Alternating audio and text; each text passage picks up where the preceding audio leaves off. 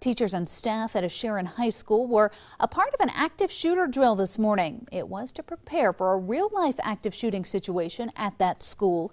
27 First News reporter Derek Lewis was there during the drill. He joins us now with more on how the teachers did. Out of the dozens of classrooms here at this school, Sharon police say one teacher failed the drill by opening the classroom door while the shooter was in the building. It was a situation that seemed almost too real for some teachers.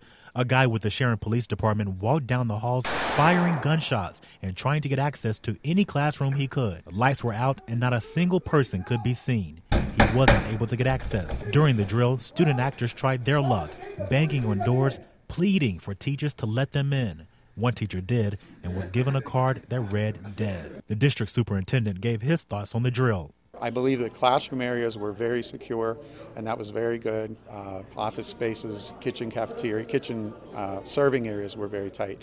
But we just want to look at some of our larger areas. While there was a teacher who opened the door, one teacher built a barricade in front of his door. He called 911 and was on the phone with Sharon Police Department until the drill ended. I was thankful that it was not real, but going through my mind, I was thinking about how I hope I never have to deal with a real situation like this in my career. Sharon's police chief say that this is the first drill they've had in 2 years.